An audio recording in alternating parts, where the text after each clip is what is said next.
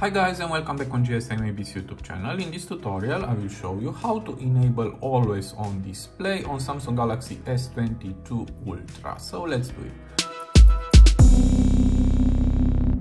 So as you can see now I don't have on my screen cover always on display enabled, and to do this open your phone, go to settings, and here go down and go to lock screen.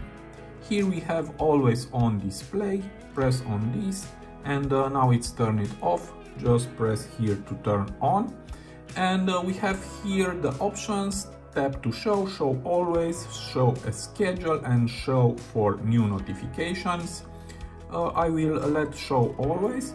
Also you can change the clock style, you can choose from this and also your color, and you can change the image clock.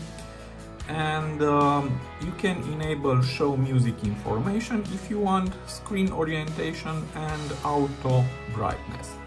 And now let's exit and let's see if it's active. Now I will close my cover.